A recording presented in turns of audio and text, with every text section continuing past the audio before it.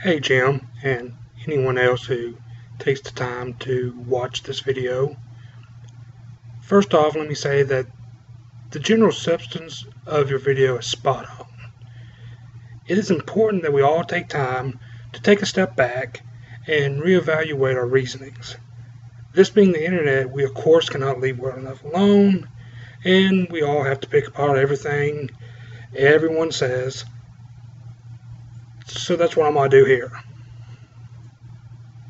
So this is why I personally am against the Teach Men Not to Rape campaign. I understand the reasons behind the campaign. I agree with the idea that we as a society need to be teaching everyone to understand what constitutes consent and how it works. I think we should start early, and it should be a requirement starting around the 6th grade. I think that women, as well as men, need to be taught about consent. Not so much because women also rape, but because we need to have a common language on an issue as important as this.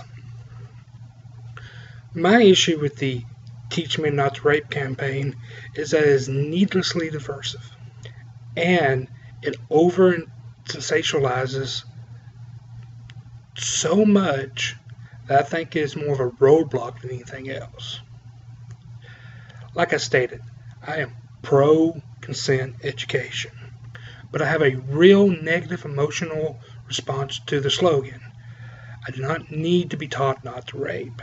I just can't get past that, and I know I'm not alone. You're not going to reach the young males who need to learn this stuff by calling them rapists. Many are simply just too rash to look past that. You can't insult people and expect them to listen to your well thought out, reasonable argument. I understand what the feminists are trying to do. They're wanting to shock people with this misleading slogan. But if you go along with it, you're just giving ammo to your enemies. And yes, there are, for some reasons that are beyond me, people out there that are opposed to teaching about sexual consent.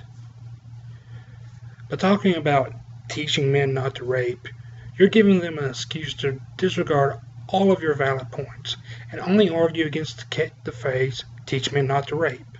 It allows them to strawman your argument down to that simple, incendiary little term or phrase. And because of that, you've already lost the argument because you cannot even begin to start. So again, I know that wasn't what the core you were saying in your video. And I apologize, I took that one little bit and focused on it. And that's because really overall, I love the sentiment of that video. It was thoughtful, and like I said, it's something that we all need to do. We need to take a step back, think about what we mean, think about how we approach things. So that's it, short and sweet. As always, I love the idea of